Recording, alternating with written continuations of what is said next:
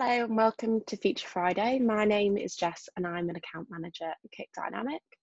So this week we released a quick wins guide, which are 9 strategies to help you implement really quick wins to increase your email metrics.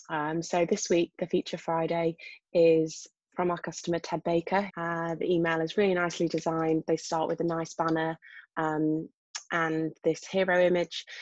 This image was actually a GIF flitting from about 4 products, which was really nice. And then as we go down, you can see there's a bit of text there, and the thing I want to talk to you today and highlight is the call to action. So Ted Baker have implemented device targeted call to actions, and what that means is making the call to action text relevant to the context in which the email is open. So if somebody is opening on a desktop, they see language that is relevant to a desktop, for example, click to shop.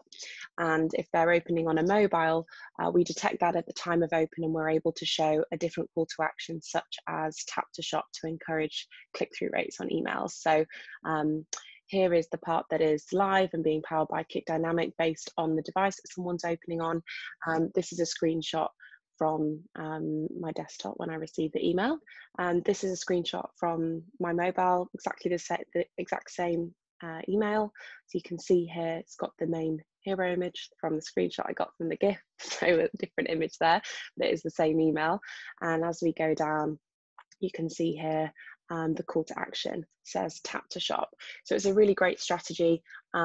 We've had customers that have seen anything from an increase in click-through rates from 8% to 15% when displaying tap to shop on a mobile. So it's something we would thoroughly recommend.